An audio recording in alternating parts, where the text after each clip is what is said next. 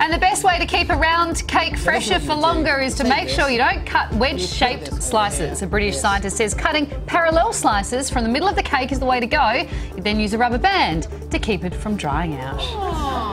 There we go. That's a bit genius. That's gross. That is gross. He's just fingered my cake. That's Have you gross. ever seen a cake being made? He would have spent the whole time, you know. I'm not going to use that word that you just used. Sorry, I doing didn't. that. I have a question. Who has leftover cake?